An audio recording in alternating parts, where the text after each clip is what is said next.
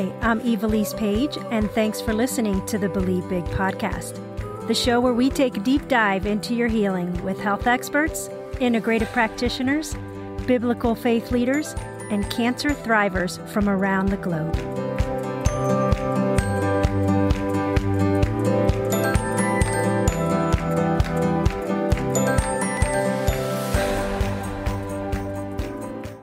Welcome to today's episode on the Believe Big podcast. My name is Evilise Page, and today's episode is all about an integrative approach to cancer treatment. My guest is Dr. Leigh Connealy. Dr. Connealy is a prominent leader in the integrative and functional medicine medical field. She is the medical director of two unique clinics, the Cancer Center for Healing and Center for New Medicine. The combined 30,000 square foot clinics have become the largest integrative medical clinic in North America and are visited by patients from all over the world. Patients receive scientifically based treatments and integrative protocols. She is an author, host of the TV series Dr. Detective TV, and was named one of the top 50 functional and integrative doctors in the country. Welcome, Dr. Connealy, to the show. Thank you. Great to be here and share this special information with you. Our listeners are always interested in discovering what our guest's favorite health tip is. I know you have many, but can you share one? Probably the most important thing, I think, is that your day starts when you go to sleep. So you need to be mindful of how you're sleeping and get a good night's sleep. And usually you have to honor the circadian code, which is around 10 o'clock, give or take, and wake up around 6, because the next part of your day is not going to be good if your sleep is not good. So I would tell people to focus first and foremost on their sleep and the quality of their sleep. Oh, that's a great tip. And that's one that I try and work hard at. I've heard people say it doesn't matter if you go to bed at 10 or 11 or 12, as long as it's the same time every night. But you're saying 10, why? Because our circadian code is like that. Our circadian rhythm is like that. I know there are extenuating circumstances, but I would say most people fall into a 24-hour clock that bedtime is around 10. If you look 100 years ago, people went to bed when there was no lights because there was no electricity. People went to bed when it was dark, because there's not screens and TVs and all this other stuff. So it's really honoring the rhythm of our body. And I know people sometimes say, I'm a night person, and there probably are nocturnal people, but really most of the time people need to go to bed around 10 o'clock. And I say give or take, because some people it's 9:30, some people it's 10:30. But I have lots of patients that are going to bed at 2 a.m. I'm like, why do you go to bed? Because that's when I like to look up stuff. I'm like, no, that isn't good for you. So anyway, there's lots of science to the circadian rhythm of our body. I love that. Thanks for sharing that tip. I'd love to know from you what got you interested in integrative medicine and to specialize in cancer. First of all, I grew up in Texas, and my mother was all about feeding us naturally. And when I say that, like, we never had cereal for breakfast. She made breakfast. We all made breakfast. There were 6 kids, so we all made breakfast. And she used to read the books of Adele Davis. And during that time, Adele Davis was very well known for all of her health books and health tips.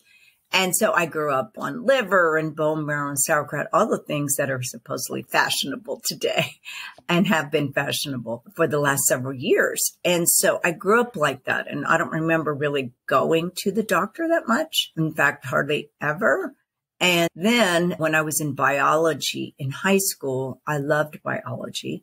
And I said, okay, gosh, what can I do to use my biology ability? So I said, I can be a doctor. But before that, I was born in the 50s, and I'm number 3 of 6 children. And my mother took a drug called DES, diethylstilbestrol. And that was a drug used a long time ago to prevent miscarriage and stop bleeding. And so when I was 16, my parents got a letter saying that drug given to mothers and their offspring, both male and female offspring, had increased risk of cancer. So I started going to MD Anderson, which is one of the largest cancer institutions in the world, to get evaluated and to get biopsies. I actually had dysplasia, which is abnormal cells. I've learned all about that, but that was one of my interests, was DES.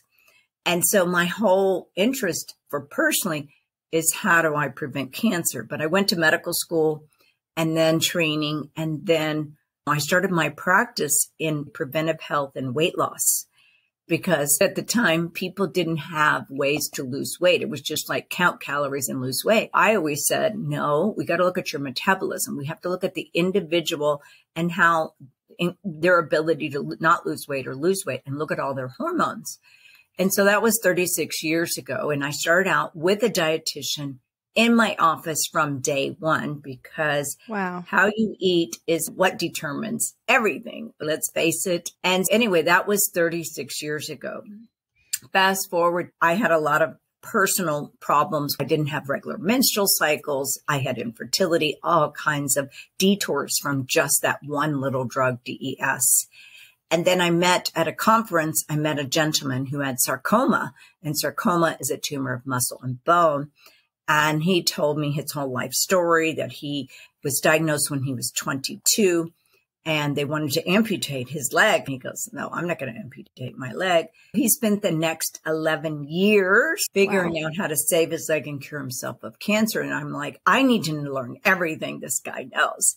So that was 25 years ago. He taught me so much about the mitochondria and stress and what is the environment of cancer and so forth and so on. So it's been a personal interest for myself, and that's just carried on. So back about 12 years ago, we said we need to set up a division in the clinic about prevention, early detection, and treatment of cancer. So I spoke to one of my oncology friends who was local in the area, because I referred to him all my cancer patients. And I go, look, why don't you join forces with me? And so we did that, and we partnered with Oasis of Hope in Mexico, because Oasis of Hope always wanted to be in the United States. So Dr. Contreras and I had met, and he's the only person I'd want to partner with. So let's do it. So I brought the oncologist to Mexico. We started that, like I want to say 12, 13 years ago, to where we are today. I want everyone to know all of their options. And there's 1.2 million PubMed articles written per year. So that means there's new updated information every single nanosecond of our life. And we all as scientists need to look at everything possible to save a person's life and to give them the quality of life they deserve. And I'm very passionate every single day about prevention and early detection. The problem is that doesn't sell.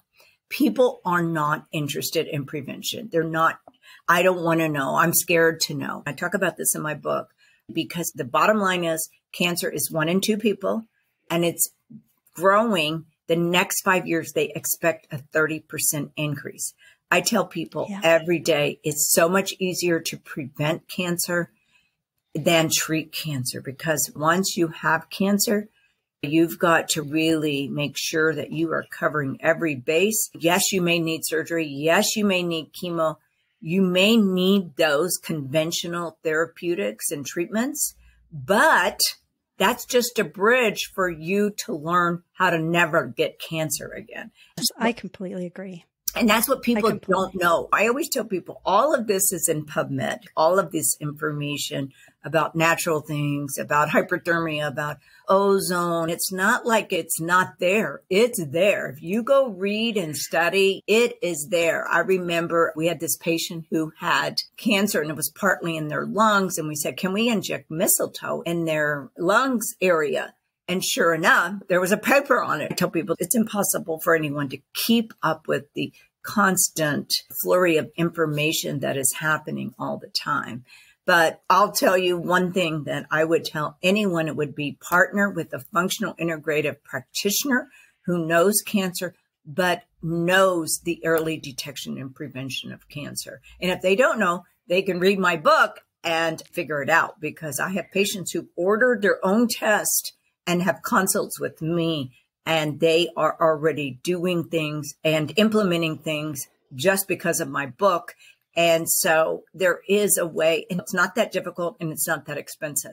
No. What's expensive is the treatment. And so we've got to change everything. Doctors, unfortunately, do not have time to teach patients how to live. And that's what we have to do, is we got to learn how to live. Because if you were born and you were taught, we got to get a good night's sleep, we got to drink water, we got to eat foods that nourish and strengthen and heal our body, we've got to move our 800 muscles, we need to do a little bit of laying on the ground and stress reduction. And these things, that's what carry on. If patients can't do it one-on-one, create groups, create little community groups with the patients, something to change so people can help each other get better. Yes, I agree. And for those that are listening, and I know you have several things in your book that they can read into as far as what specifically they can do for the prevention side, but what would be your top thing out of all the things you list in there for someone who's starting on this journey? They find a functional medicine doctor. What should be the top thing they should do to prevent cancer as form of testing? As far as testing goes, I would say the number one thing is take inventory of their stress. Because I ask every patient what happened to them as far as their life stress in the last 10 years. From one cancer cell to tumor is 10 years. So what happened to you? And as soon as you say that to patients, and I don't ask them until the end, they tell me their whole slew of everything that happened, and it correlates with their diagnosis of cancer almost all the time. So I would say, first of all, is we have to take inventory of how we're living and how we're responding to life and what we are perceiving as stress. So that would be the number one thing. Yes, I think people focus in on the physical so much, and so much of our health is on that emotional, mental, and it affects our inflammation and so many other aspects. So I'm really glad that you mentioned that. Yeah, because we just go through life thinking, oh, I just need to get through. And I'm like, oh, no, one needs to get rid of the toxicity of their life, no matter what and who it is. But you can't a lot of times change people. So you have to learn how to just focus on yourself and get well. There is no other way. If you want to save your life, you've got to focus on your entire existence and how you're living, period. So that starts with how you're thinking. You become what you think about most of the time. And then you've got to take inventory of your life. Most people are not eating the foods that nourish and strengthen and heal their body. So if they're eating cereal for breakfast and you are eating pasta for lunch and macaroni and cheese for dinner, then you're not eating foods that nourish and strengthen your body. But if you honor how we ate over the last thousands and thousands of years, we were hunter-gatherers. And if you eat like that, then that's going to be the nourishment that your body needs. And that's how you're going to get your vitamins and all that. So we've forgotten how in the last 100 years, food has been unfortunately bastardized, and we get all these boxed and junk. I saw a commercial there. It's pizza with fried things. And I'm like, oh my God, that's just not going to do anything to help your system. Yes, you might like it from an emotional standpoint, but you're going to pay a price when you put things in your body that cannot nourish and strengthen each and every cell. You have to think when you eat food, how is it going to be profitable for you? And is it going to give your body the necessary information for the cell to work? That's really the bottom line. Thank you. Yes. What would be your best advice for someone who finds out they have cancer? So most important thing is have your list of questions for the physician. Make sure that you understand everything he or she is talking about, and then become a perpetual student.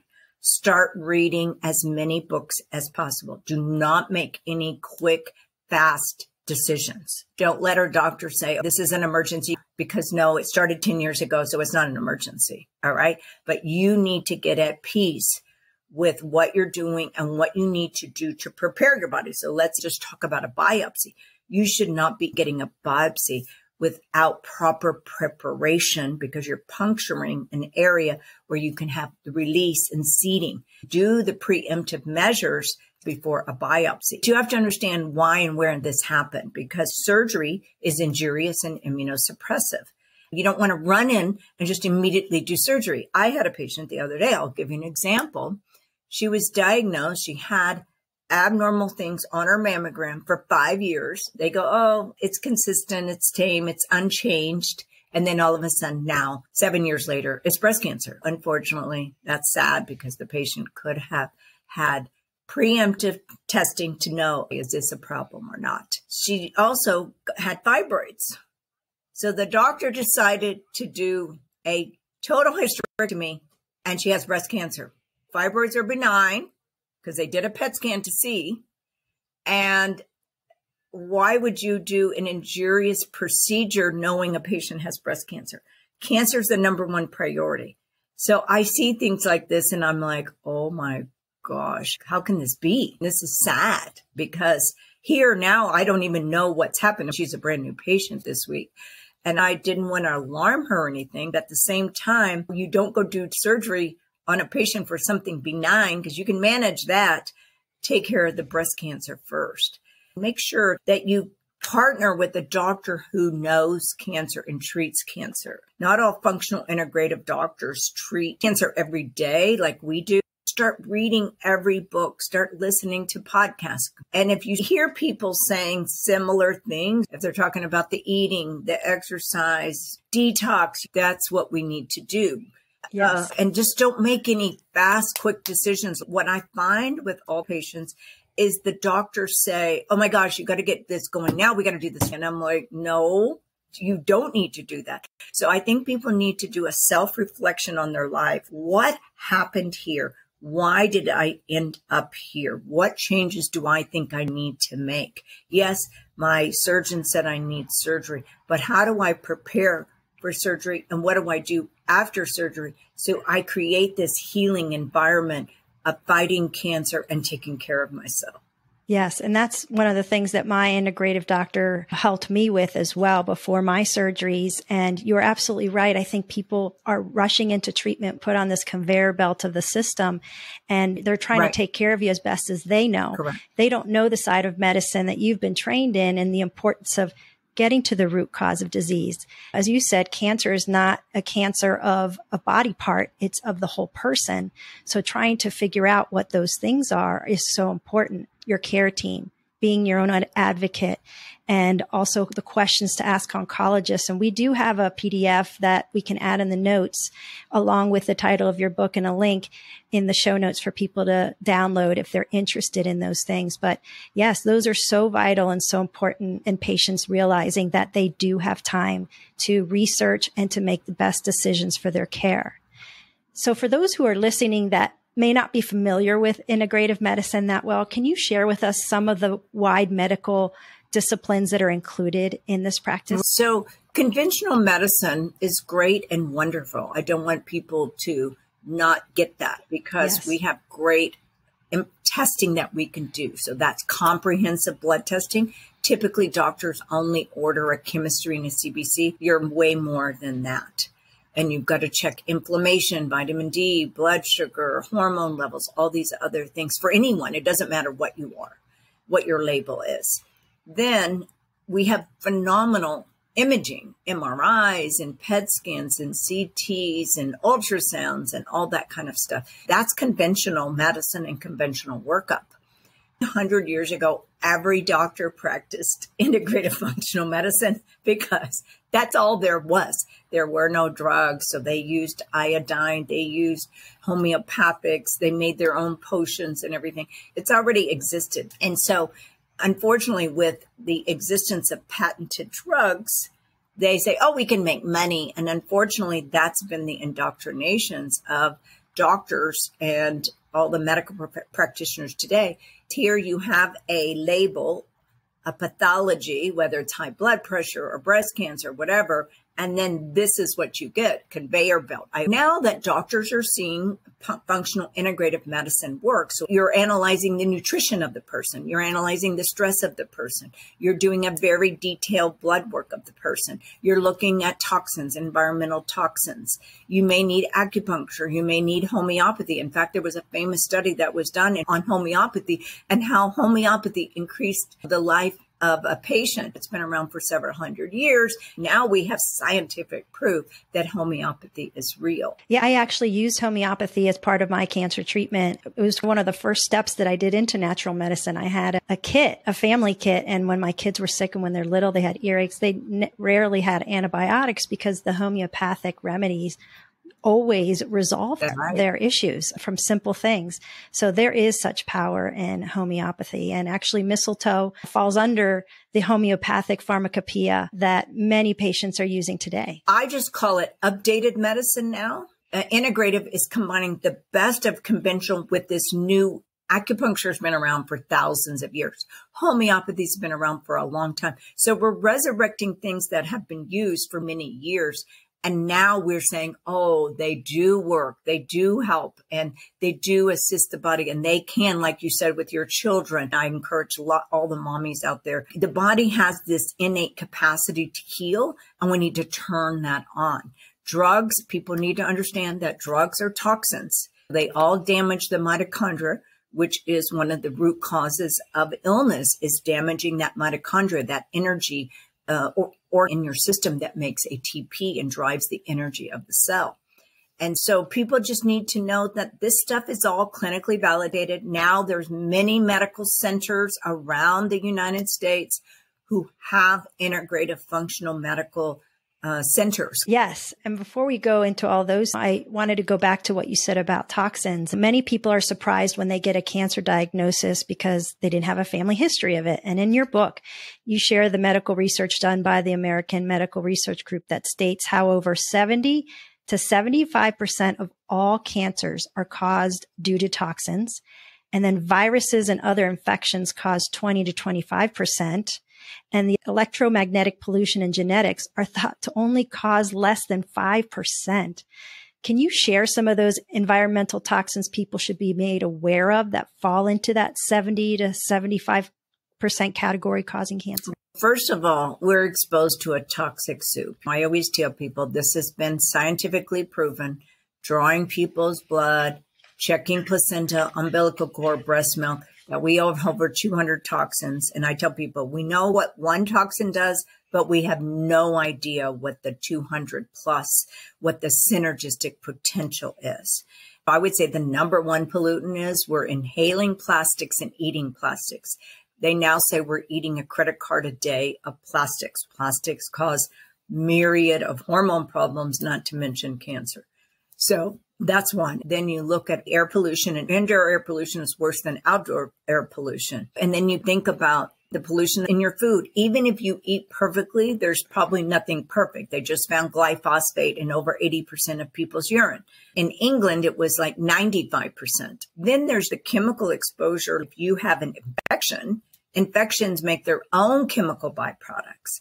All your clothes have toxicity. Everything you use in your house. I wrote my book, Perfectly Healthy, about getting rid of every toxin in your house. You don't need any toxic cleaning products. There's just an abundant amount of beautiful natural companies that are selling everything that do not damage your body. But if you think about how many people are using products on their body, their skin, their shampoo, and then water. Look at all the toxins in water, whether it's drinking water or shower water. It's everywhere. They found pharmacology in the water, not to mention all the chemicals in the water. Unfortunately, we have to cleanse every day now, whether it's sauna, detox bath, or something to detoxify our body, because that is just the reality of where we are. Nobody's going to come together to clean up the existing situation. We don't have enough time, money, resources, or people to clean up the world we live in. And so that means we all have to embrace self-care. Self-care is the new healthcare, because there's no drug that's going to get rid of toxicity. There's no surgery. There's nothing in the conventional system that's going to. So you've got to take ownership of yourself and equip your body the best way possible. Clean your environment. It's not something that's going to happen overnight.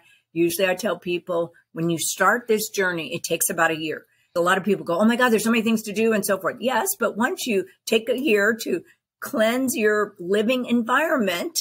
What are some examples? I am such a conscientious person about every single thing. So I go to a restaurant and I know the restaurant doesn't care about me. I have to go out sometimes. So I just put it out of my mind and go, okay, but I like eating at home, my own food. When you think about from the time you wake up, take inventory. What kind of water are you drinking? Everybody needs to invest in a good water system. I have a whole house system 25 years ago. I installed a whole house system. So I know I'm bathing in water that is detoxified. And then everything that I use, it's organic, non-toxic. And then all my food, it's all organic. And I think, is this a conscientious food company that I'm buying from? Luckily, we have farmers markets. I have a non-toxic dishwashing, non-toxic cleaner for the counters. I have an essential oil diffuser. I have air purifiers in the entire house. And you could just go on and on. But I tell people, I didn't do this overnight.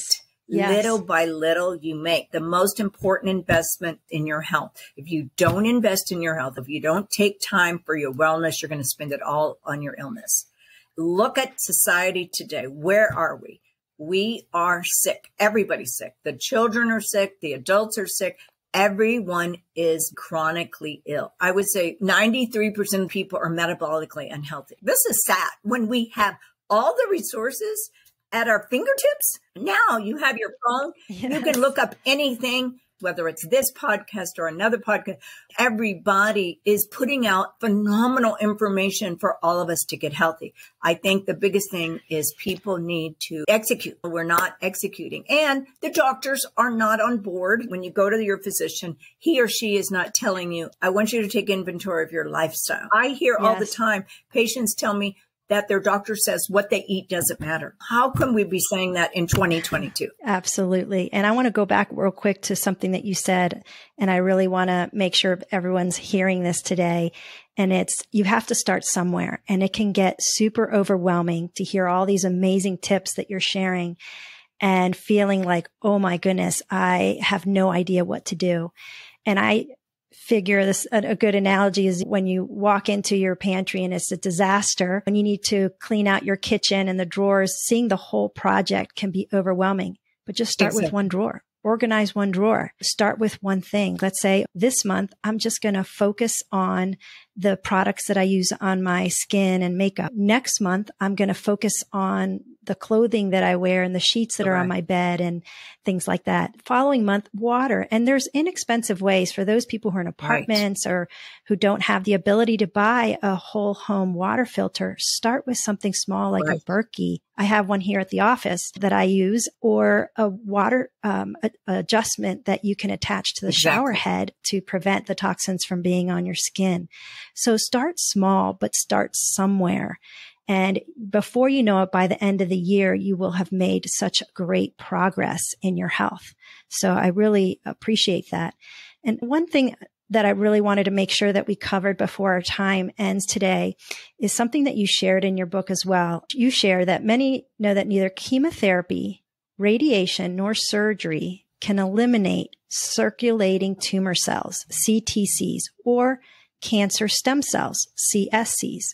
They are responsible for more than 95% of all metastasis and cancer deaths.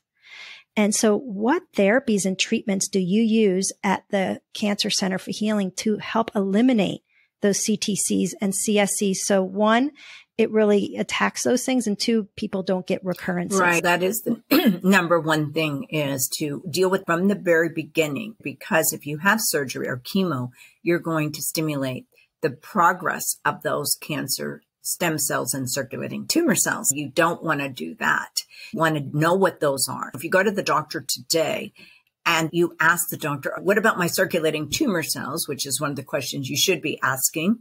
You can find a podcast right now on circulating tumor cells, or YouTube. You can find a PubMed literature on circulating tumor cells. What they told my patients is, oh, Yeah, we know about those. That doesn't matter. The definition of remission or cure of a cancer patient is a circulating tumor cell of 0.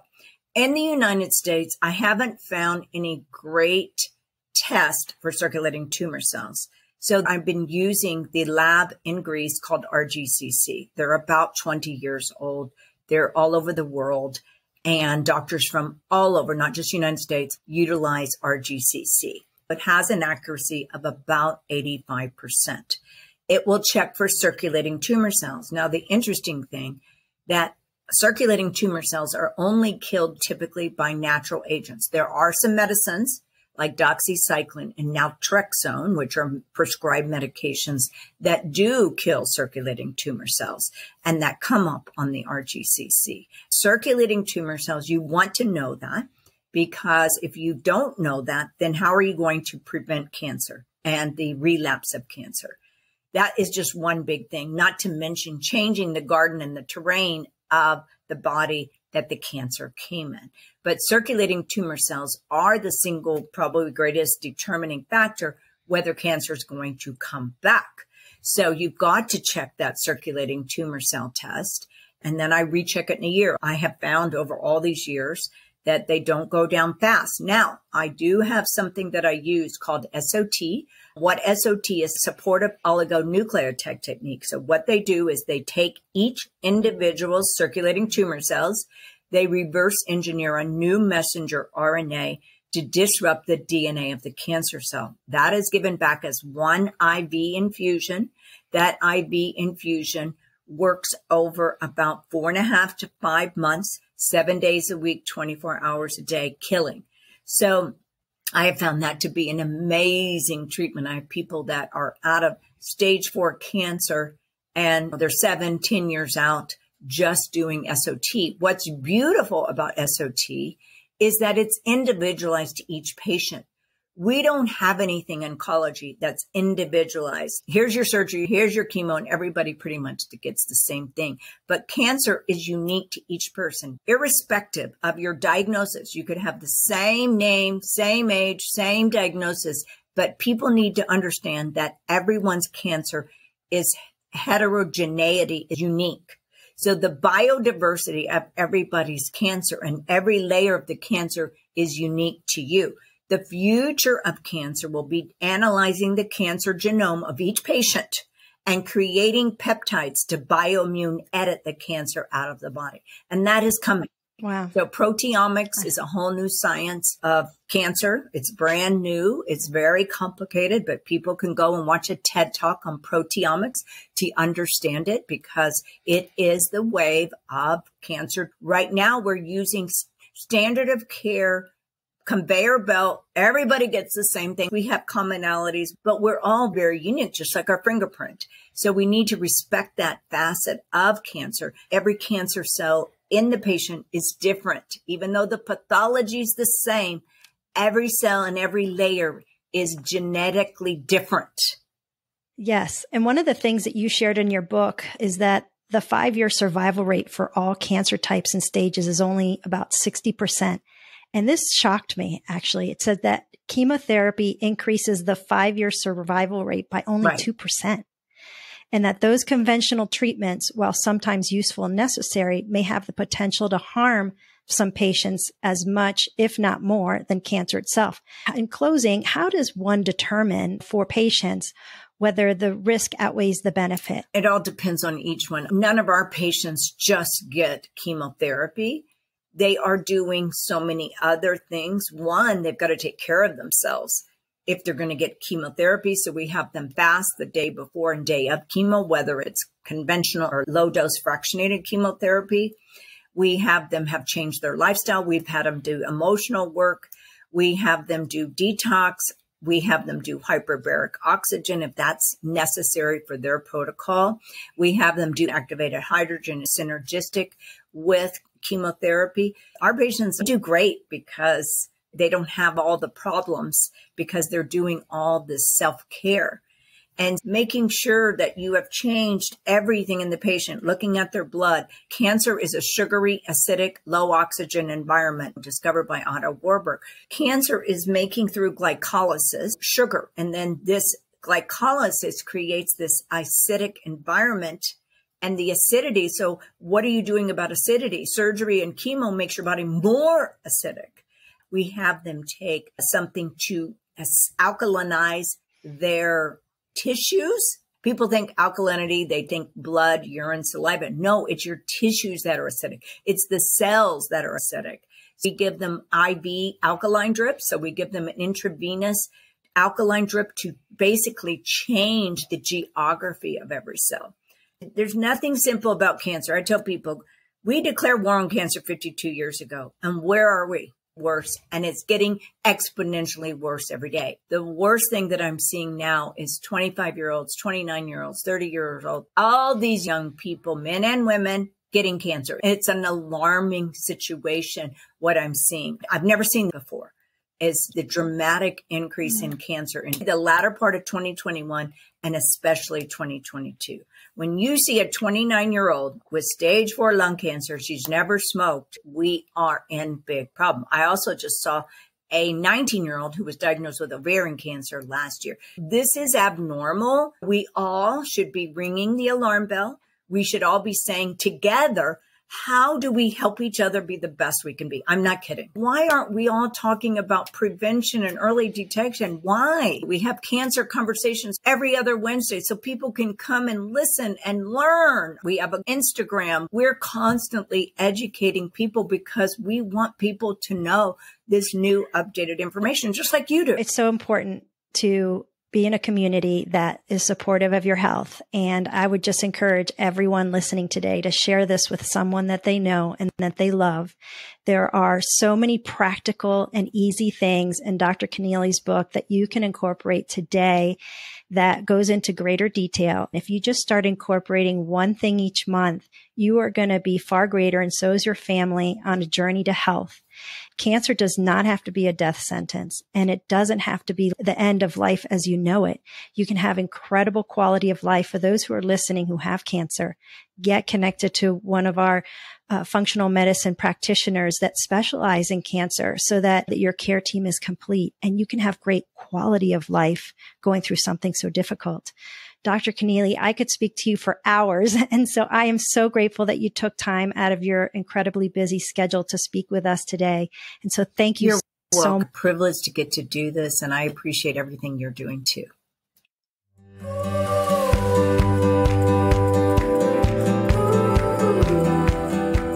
If you enjoyed this episode and you'd like to help support our podcast, please subscribe and share it with others. Be sure to visit believebig.org to access the show notes and discover our bonus content. Thanks again, and keep believing big.